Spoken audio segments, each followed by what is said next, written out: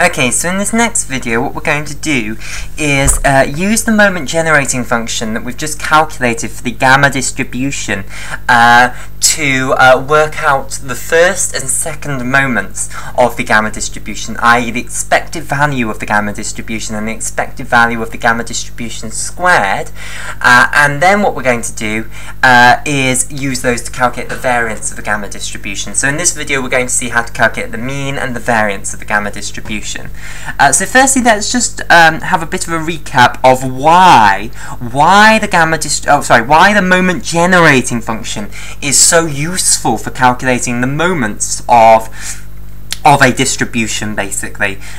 So why it's called the moment generating function, basically. So let's just remind ourselves that the moment generating function of any old random variable x as a function of little t is going to be equal to, well, it's really the integral from negative infinity to infinity of the e to the tx times the probability density function of big X evaluated at little x dx. So the reason before that I just integrated from 0 to infinity was that for the gamma distribution, the probability density function is just 0 on the non-positive real numbers.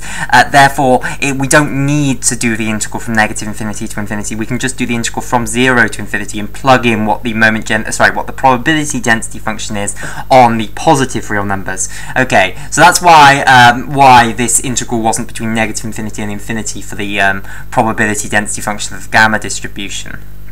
Okay, so remember that the definition of this, by the way, was just the expected value of e to the tx, and by Lotus that becomes this. Okay, so why is this so related to the moment? Well, it's because you could think about expanding this exponential in terms of its Taylor expansion. So in terms of its Taylor expansion, remember the function e to the x, the Taylor expansion of e to the x is equal to 1 plus x squared over 2 factorial plus x cubed over 3 factorial plus x to the power 4 over 4 factorial, etc. And it goes on and on and on all the way up to countable infinity, plus x to the n over n factorial, etc. Right, so if you imagine, we're taking the exponential of e to the tx, so we'll have to substitute in the t, so I'll just put that in.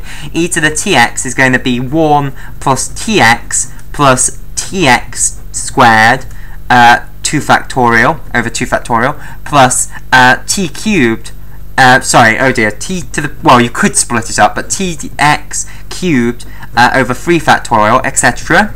onwards, plus tx to the power of n over n factorial.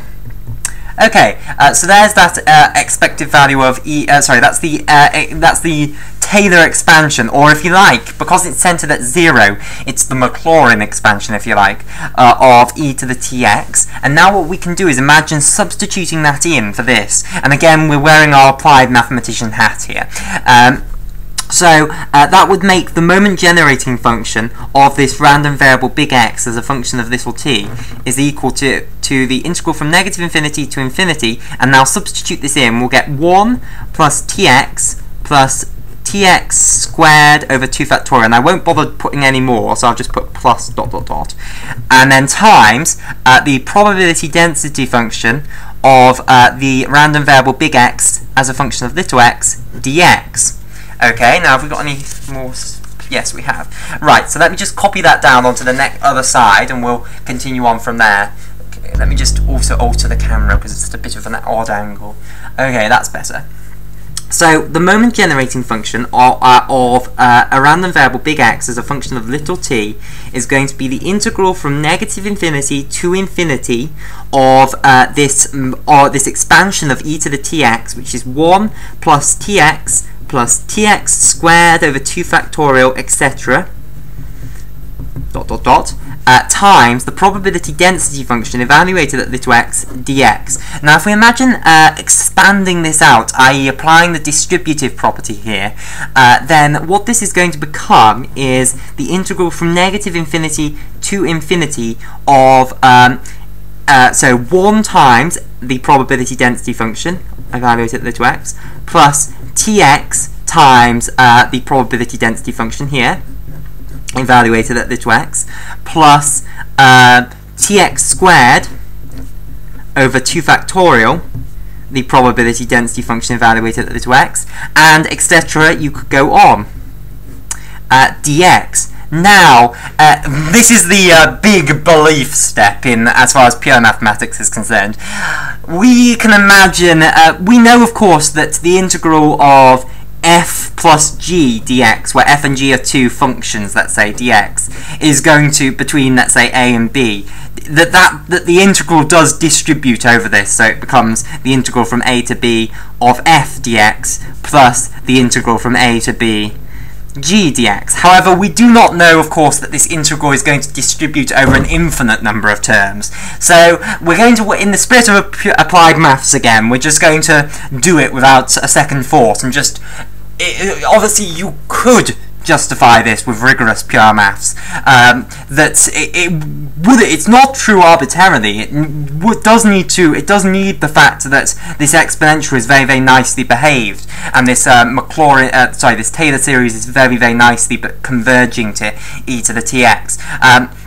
But in this case, because the Taylor expansion of e to the tx is so beautiful, you can actually replace this with the integral from negative infinity to infinity of f big X as a function of little x dx, plus then this next one, the integral from negative infinity to infinity tx times f of big X little x dx, plus etc. You go on, negative infinity to infinity of tx cubed to the power of over 3 factorial f x little x dx, and you go on, etc. Right, so now what we can do is expand out these brackets here and pull out the t, because the t's play no part in the, oh dear, what's happened here? This should have been the squared one, I do apologise for that. And you can pull out the t basically from each of these. So if I write this out first as a great big sum, so if I write this out as the sum from r is equal to 0 to infinity of the integral from negative infinity to infinity of the probability density function of big X as a function of little x times its tx to the power of r over r factorial dx, okay, like that. So that's what this is equal to, and a big step of belief was the step that I could interchange this summation and the integral basically. Okay, and if you want to see a proof of that, I think you see a proof of that in complex analysis. So take a course in complex analysis. Okay, I don't think it would be in a first course in real analysis anyway, but you do a lot of things like this, interchanging the order of summation and integration and complex analysis. Okay, and you use the fact that it works for these Taylor expansions. Okay, right, so. Now what we can do is pull out the t here, so we can say that this is equal to the sum from r is equal to 0 to infinity of, and we can pull out the r factorial, I do apologise, we can pull out the t to the r and the r factorial. So we now pull out that t to the power of r, and we pull out that r factorial, and then we have the integral from negative infinity to infinity of, what's left is we still have the probability density function, and what's left of this, we still have the little x to the power of r dx, because we couldn't pull that out because that's playing a part in the integral. Okay, but this is just the definition of the rth moment. So this is the expected value of x to the power of r just by Lotus. If you imagine x to the r as being a transformation of the random variable x, then this is what the expected value of that transformation of that random variable would be. So that's the rth moment of the random variable big X. So this becomes the summation from r is equal to 0 to infinity of t to the power of r over r factorial e of x to the r, basically the rth moment. Okay, and that is going to be equal to the moment generating function of big X as a function of little t, basically. Okay, so if we want to get these half moments out of the moment generating function, and by the way, that's why it's called the moment generating function, that equation there. Okay, what we can do is we can basically, if I write this out, it'll become more obvious, but we can differentiate this just like it's effectively got the same sort of form as a Taylor expansion, and the coefficients are going to be the derivatives of this, basically. So if I write it out, we have that the moment generating function of the random variable big X as a function of little t is going to be equal to, so when r is equal to 0, you get t to the power of r, which is just 0. You get over 0 factorial, which is what? Sorry, t to the power of 0 is going to be 1, and over 0 factorial is still 1, so you get the expected value of e to the x 0, which is again going to be the expected value of 1, so basically you just get 1 in that first term. Then for the second one, you get when we put in r is equal to 0 here, you get sorry, when we put in r is equal to 1 here, you get t to the power of 1 over 1 factorial times the expected value of e of x to the 1 rather. So we get t times the expected value of x, so the first moment.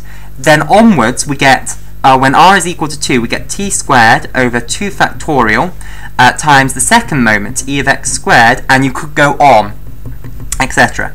Right, so if we evaluate this at 0, so if we evaluate the moment generating function at 0, which we can do because remember the moment generating function was defined on the t values less than lambda, and lambda we knew was greater than 0, so if t is equal to 0, that certainly satisfies the condition that it's going to be less than lambda, because lambda was going to be greater than 0. Okay, so the moment generating function then, so if we evaluate it at 0, we're going to get 1.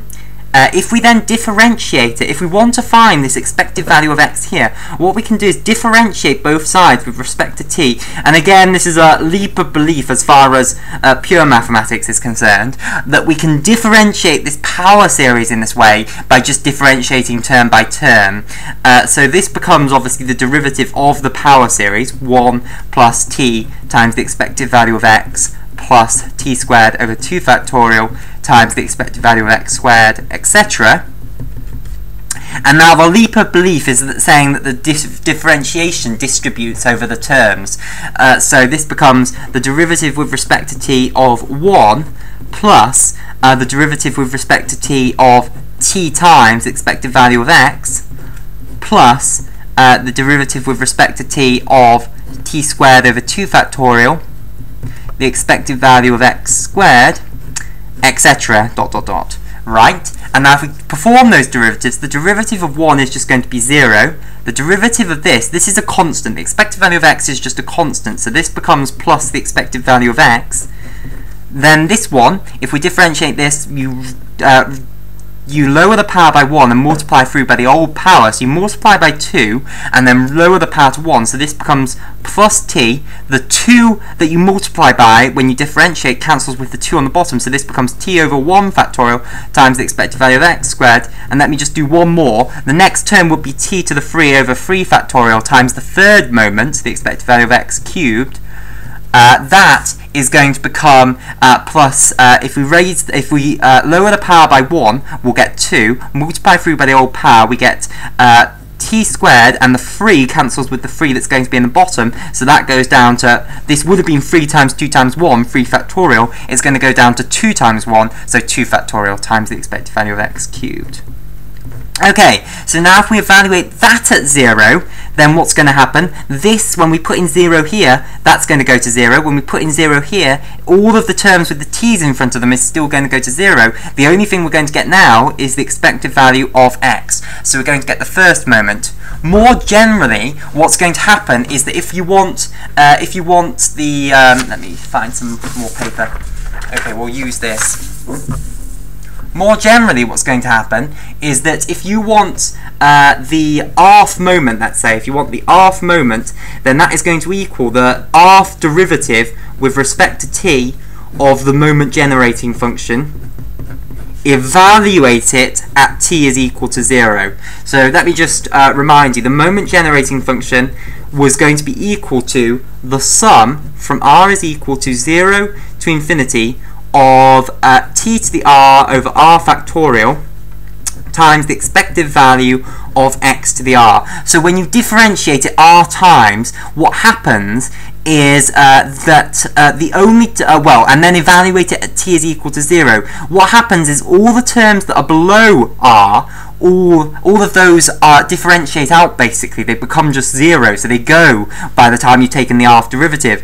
And the rth term becomes just a constant. It just becomes the rth moment, because every time you differentiate this, the r, each one of the powers comes down basically, and that'll cancel with this this factorial down here. So all that's left is the rth moment basically, and then the terms beyond that, they're still going to have t's in there in front of them, and when you evaluate it at t is equal to 0, they're just going to go to 0. So basically that is how you can extract the information about the moments from the moment generating function. Okay, so now let's in fact we'll call it a day there and continue on in the next video.